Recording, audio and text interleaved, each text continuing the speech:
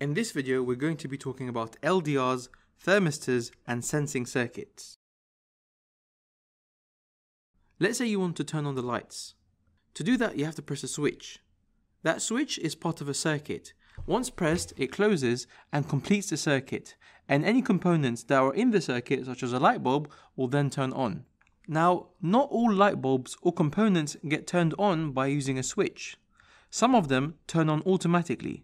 For example, if you look at street lights, during the day they're not on. However, at night, automatically they get turned on.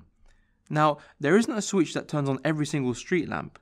Instead, there's a special component within the circuit of the street lamp which responds to the light intensity of the surroundings.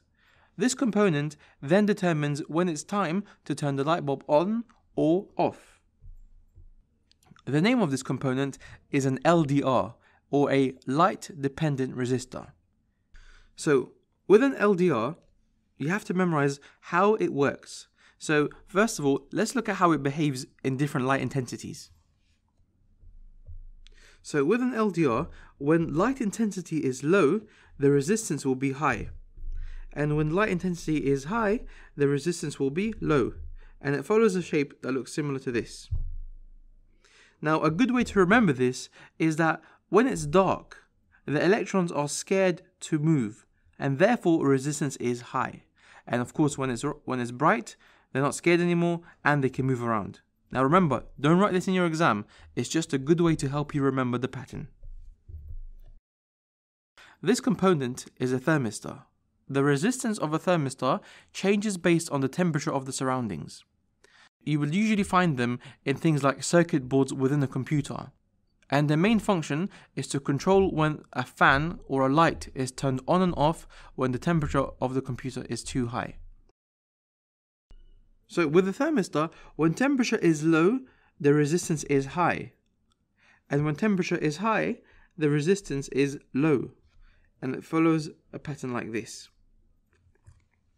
Again, a good way to remember this is that when the temperature is low, the electrons are cold and frozen.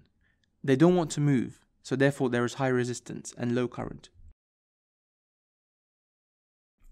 However, when the temperature begins to increase, the electrons gain kinetic energy and move around faster, so therefore there is lower resistance.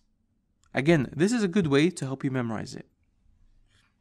So now we're going to look at exactly how a LDR works to help turn on a bulb. This is a sensing circuit. Here we have a fixed resistor. And like the name suggests, its resistance does not change. This is our LDR, which is in parallel to our bulb. So the fixed resistor and the LDR are in series, and the LDR and the bulb are in parallel. So the bulb's brightness will increase when it gets a larger voltage. So we want to see how darkness will cause the voltage of the bulb to increase. So let's start off by giving some values to this circuit. We'll say that the total voltage is 10. Now that 10 volts will be shared between the fixed resistor and the LDR because they are in series. So let's say that the fixed resistor gets 6 volts and the LDR gets therefore 4 volts. Since the LDR and the bulb are in parallel, that means the voltage will be the same. So the bulb's voltage is also going to be 4 volts. So now we're ready to talk about how this works. So when the light intensity drops, the first component to respond to that is going to be the LDR because it's a light dependent resistor. So the LDR's resistance will increase. So if the LDR's resistance increases, that means the total resistance of the whole circuit will also increase. Now, looking at the circuit, we can see that the total voltage is fixed at 10 volts. So if we say V equals IR, since the voltage is fixed at 10 volts, and R and resistance has increased, to balance that, the current has to decrease. So therefore now, the total current in the whole circuit has decreased. Okay, looking at the fixed resistor next. V equals IR for the fixed resistor. R does not change because it's fixed. So we can ignore that for now. That leaves us with V equals I. Now remember, this fixed resistor is in a circuit in which the total current has just dropped. So the current of the fixed resistor has also dropped. Since V equals I, that means the voltage has also dropped. Let's say that the voltage of the fixed resistor has dropped from 6 volts to 2 volts. Now remember, the fixed resistor and the LDR are in series.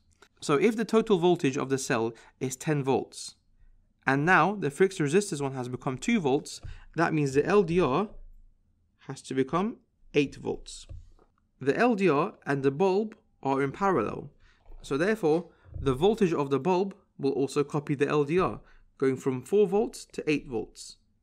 So ultimately, we can see that the voltage of the bulb has increased, and therefore it will become brighter.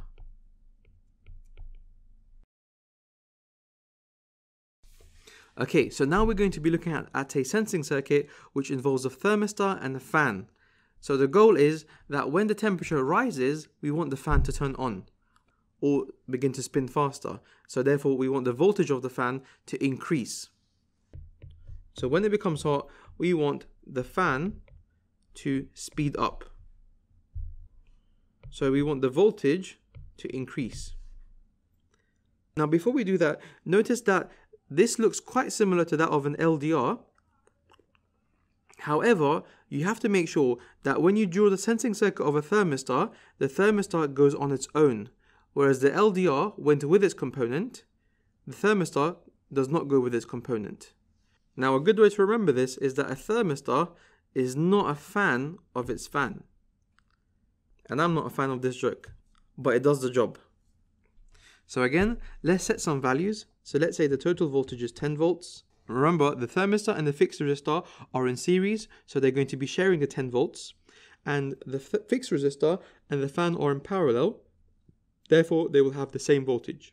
So when there's an increase in the temperature of the surroundings, the first component to respond to that will be the thermistor.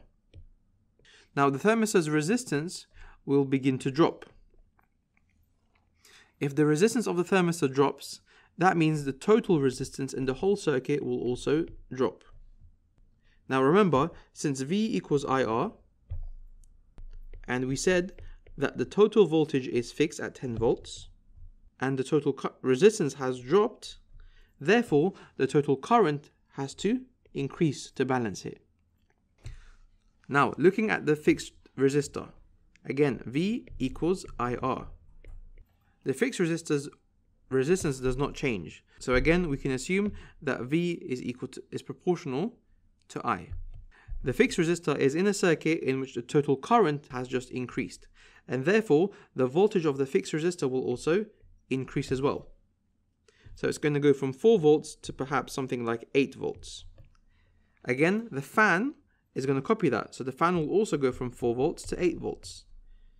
So we can see that the total voltage of the fan has also increased, and therefore it will begin to speed up, which makes sense because when it's hot, we want the fan to turn on. Hey guys, if that video helped you, support our channel by liking, subscribing, and sharing it with your friends.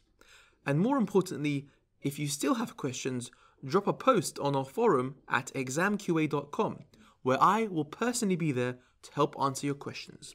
Mohammed signing out.